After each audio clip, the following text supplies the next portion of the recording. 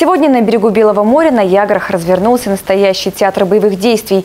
5-й международный фестиваль «Северодвинский десант» объединил более 200 участников. Гости из Мурманска, Самары, Москвы, Санкт-Петербурга, Ростова-на-Дону и наш военно-исторический клуб «Северная Двина» показали зрителям реконструкцию фрагментов двух операций 1944 года – Нормандской и Пиццамо-Киркинесской, в ходе которой состоялась высадка десанта. С поля боя Мария Воробьева. Это тот случай, когда затишье – предвестник угрозы. Все, что происходит, настолько правдоподобно, дух захватывает. Артиллеристы делают второй выстрел.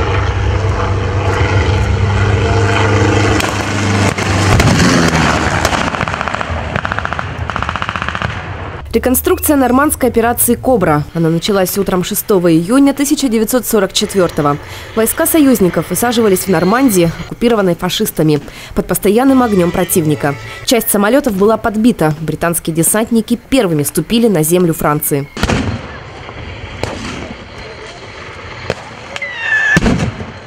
Сложно высаживаться, если видели вот так вот в воде по пояс, даже не пояс. Хорошо. Тяжело по песку бежать. Представляешь, как просто наши предки воевали, это просто... Они боялись взрывов, они все время так близко были. Вот самый страшный взрыв был вот этой копны, когда перелетело, потом взорвалось прямо в ухо. Я думал, я загорелся, когда сено загорелось. Амуниция боевых реконструкторов до мельчайших деталей повторяет военную форму 40-х годов. Ее шили по точным лекалам. Оружие и снаряжение либо копируют исторические аналоги, либо представляет подлинные образцы. Это закон для реконструкторов. К слову, вот форма капитана 3-го ранга. Замечательно, что стало доброй традицией проводить вот такие реконструкции именно в день города, в преддверии праздника военно-морского флота, в сам праздник военно-морского флота. И в этом плане город Северодвинск, конечно же, уникален. Пользуясь случаем, хочется поздравить всех северодвинцев, все юное и подрастающее поколение города Корабелом с этим замечательным праздником.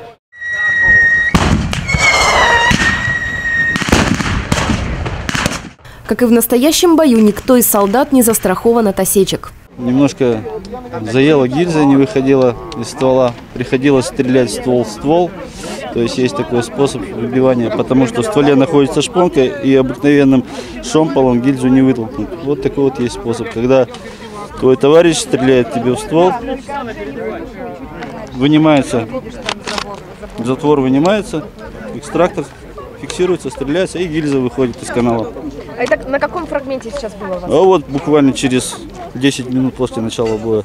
Сегодня прорыв линии обороны усилил Валерий Надбеладзе. В атаку на немцев он пошел на американском Виллисе 42-го года. Вермахт я уважаю как структуру армейскую, но по этическим моральным соображениям форму я носить не буду ее. Супруга вот у меня занимается гражданским винтажом. На высадку не взяли, сказали в тылу. Но американская армия, женщины никогда не были на передовом краю. Просто не положено. Да. Но я являюсь как бы журналистом по клубному вот. Ну так, по сценарию. Интервью по сценарию. Нормандская операция завершилась освобождением Парижа от немецких оккупантов. Мастерство союзников и нелепые ошибки войск Рейха привели к краху Германии. Сегодня в этом бою точку поставил дождь.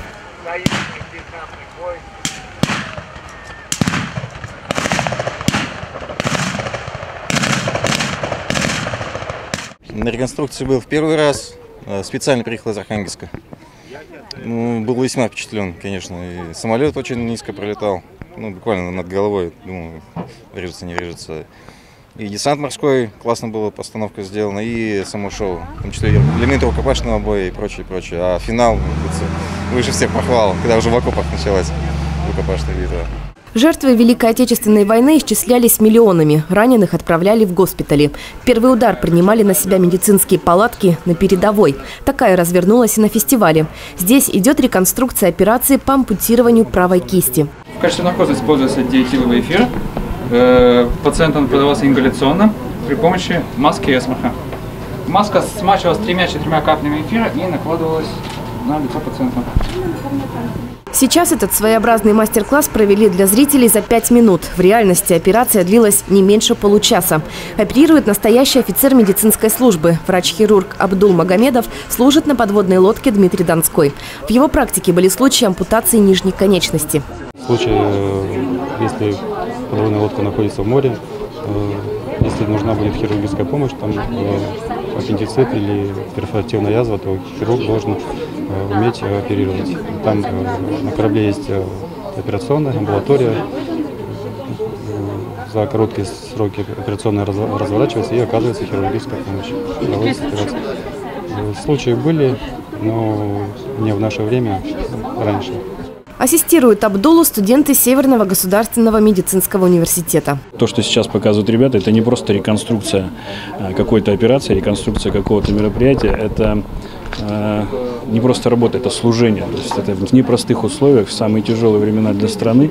Люди выполняли свою работу, служили своему народу, своей стране. И сейчас мы это реконструируем, окунаемся в этот период времени. И здорово, что это есть. И не секрет, что это фактически эксклюзивный госпиталь у нас на территории страны среди всех возможных исторических реконструкций. Он у нас в Архангельске, в нашем Северном государственном медицинском университете. Международный военно-исторический фестиваль «Северодвинский десант» прошел на Северной земле в 5-й раз. Он объединил реконструкторов из 19 клубов России и зарубежья. В России аналогов такому фестивалю нет. Мария Воробьева, Анна Бибикова, Владимир Богомолов, Александр Дятлев. Вестник Северодвинска.